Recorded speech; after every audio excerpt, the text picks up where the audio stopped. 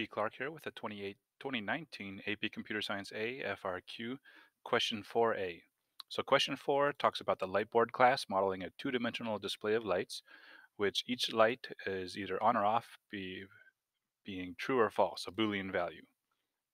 So our first goal is to implement a constructor to initialize the display, and then later for 4B we'll have to make a method to evaluate the light. So first off, here's my class light board where I'm given a Boolean 2D, a matrix 2D array called lights. And then I'm going to create the light board constructor using the number of rows and number of columns, both of which are positive. Okay, and that's all the directions. So it says in 4A to write a constructor for the light board, which initializes lights so that each light is set to on with a 40% probability. So I have lights RC to represent the array elements at row R and column C. So first things first is to set up that instance variable. It's already set up, so it's already created as instance variable. So when we work on 4A, we just create a new Boolean using the numRows parameter and bracket numCalls parameter. So that sets up the two-dimensional array. Now we want to loop over that array.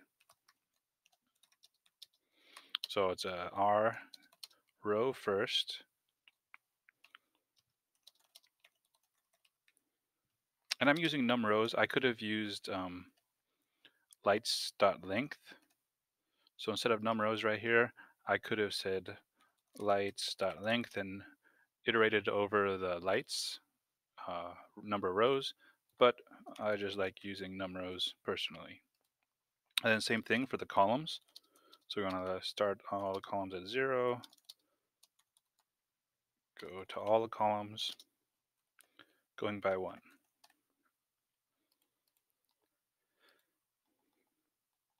Okay, so I set up my array, 2D array. I'm iterating, looping over every row and every column. And now I need to do the turn on or off. So if the randomness, so to do random, we want math.random. And remember, math.random will return a number double between 0 and 0.9999 repeating.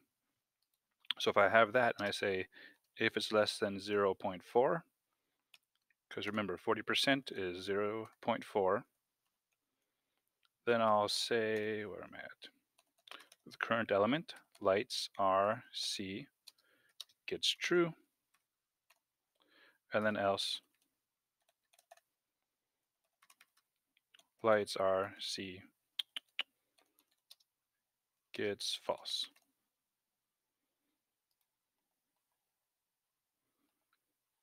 Double check, make sure everything is followed, there's no other conditions.